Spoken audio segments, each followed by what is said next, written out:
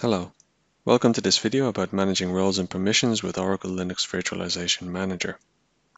In this video, we will describe how to add local internal domain users and groups to the Oracle Linux Virtualization Manager system. We will identify how the local users and groups are created before they can be imported into the system. We will demonstrate how to add these users and groups and introduce the roles and permissions available for them in the Oracle Linux Virtualization Manager administration portal. We will look at the types of roles and see how to view the permission settings for the various roles. We will see how to create a custom role, assign it permissions, and associate it with a user and group. Before a user can log in, the user must first be created and assigned permissions to manage elements of the system. Internal domain, also called local users, and created through command line, are local to the overt database for the system. External directory servers such as LDAP or Active Directory can be attached and offer users to the system from external domains. A user can be standalone or associated with a group, which allows permissions to be assigned to the group from which the users inherit the permissions.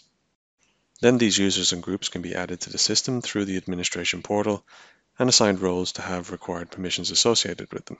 Any changes to a user's permissions will be in effect after the user logs in again. Let's now look at working with users, groups, roles, and permissions in the administration portal. For this demonstration, the users and groups have already been created with the command line utility. If you want to see how the users and groups are created from command line, you can find another training video in this Oracle Linux Virtualization Manager series showing how to work with the command line utility. Administering users, roles, and permissions can be done from the administration portal, but adding new users must be done first from the command line interface. From our host running the overt engine, the overt-aaa-jdbc-tool command is used to add and manage the users and groups. I have already logged into the administration portal and we're looking at the dashboard. To add users to the system, from the menu bar on the left we select Administration and then Users. This brings us to the Users screen. We can see there is already a default user called Admin listed. At the top there are two buttons. The User button shows the users in the system, and clicking the Group button refreshes the screen to show a list of groups in the system, with the default group listed called Everyone. For now, let's go back to the list of users by clicking the Users button. To add a user, we click on the Add button. This opens an Add Users and Groups dialog. The User and Group radio buttons allow us to administer and add either users or groups from this dialog. We'll stay with users for now. The Search drop-down allows us to search for new users that were added through the command line. Remember, it's necessary to first add users and groups through the command line before you can add them to the system here. As I already created some users to the internal domain, we can leave the first drop-down showing internal.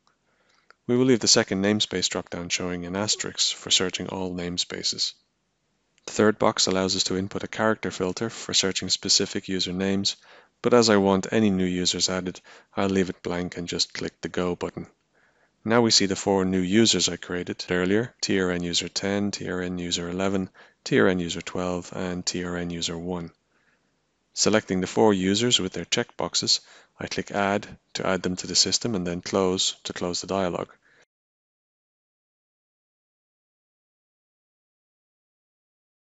Now in the users list, we can also see the four new users.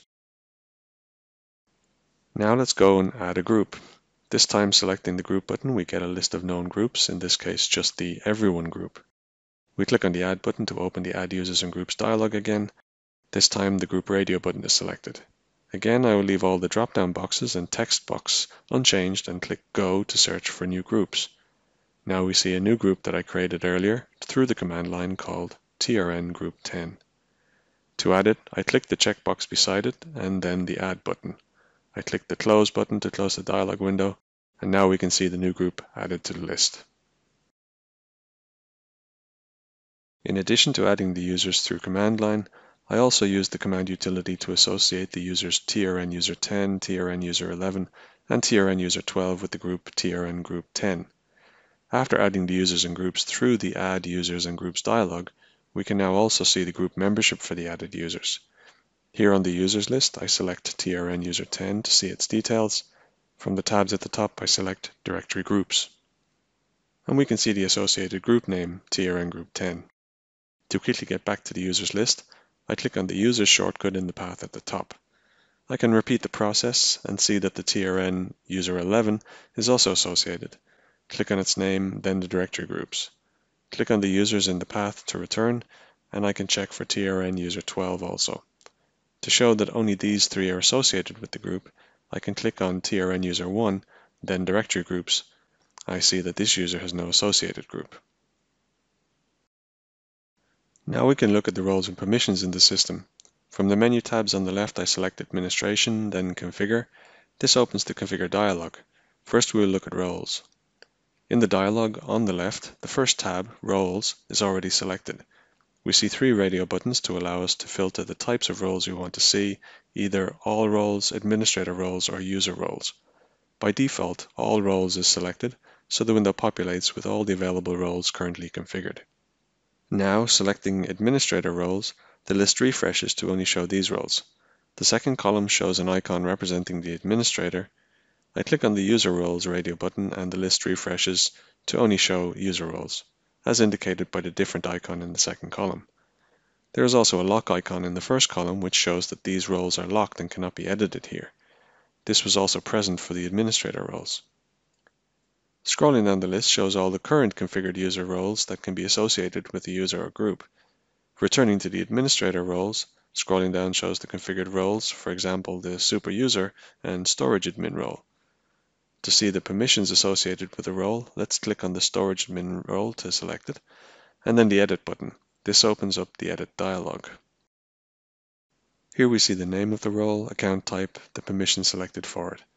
We see only the storage domain option has its selection box ticked, and if I expand this by clicking the arrow, we see the ticked boxes showing the selected permissions for this option. We cannot change the selection here because the role is locked, as was indicated earlier by the lock icon. Click Close to close the dialog. Now we will create a new role by clicking on the New button. In the New Role dialog, we give the name New Storage Role and select Admin for the account type. I scroll down to the Disk option and expand the selections.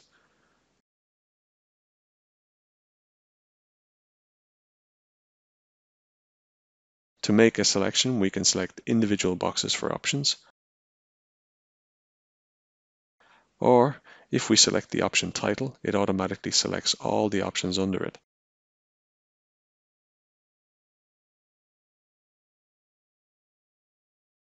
And if we select the Disk option, it will select everything under it. After making the selection of Disk, we click OK and are returned to the list of roles. We can now see the new role in the list, and because it's not locked, I can modify it.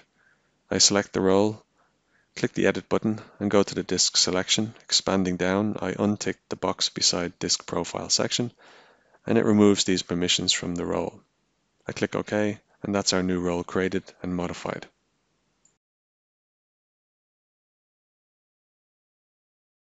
Assigning or changing the permissions of a user is done by adding or removing the roles assigned to it. From the menu on the left, we select Administration, then Configure. In the Configure dialog, we select System Permissions on the left. This lists users with configured permissions through associated roles. We click Add and it opens the Add System Permission to User dialog.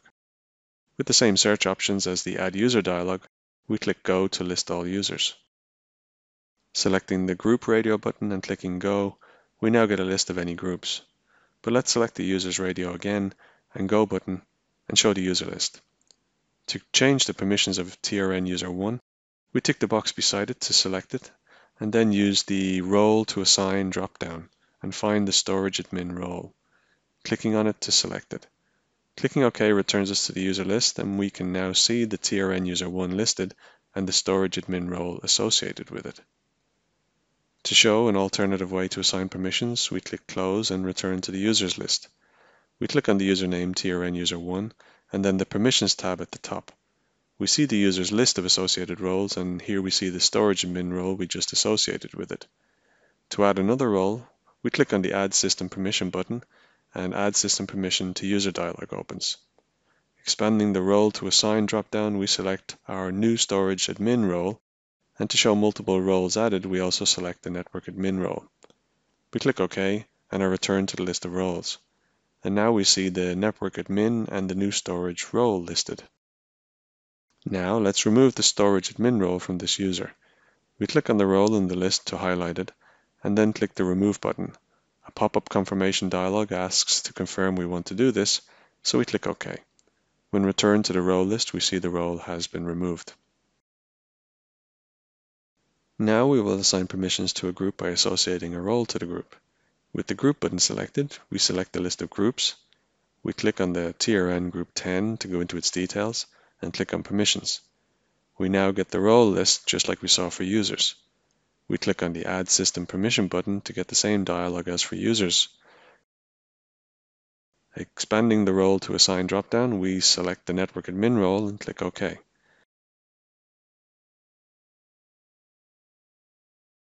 And the assigned role now shows in the list for roles for the group.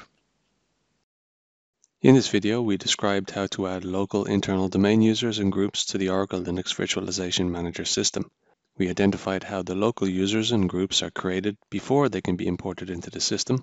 We demonstrated how to add these users and groups and introduced the roles and permissions available for them in the Oracle Linux Virtualization Manager administration portal. We looked at the types of roles and saw how to view the permission settings for the various roles. We saw how to create a custom role, assign it permissions, and associate it with a user and group.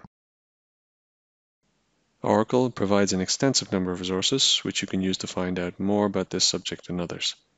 You can find documentation on Oracle Linux Virtualization Manager at the links shown.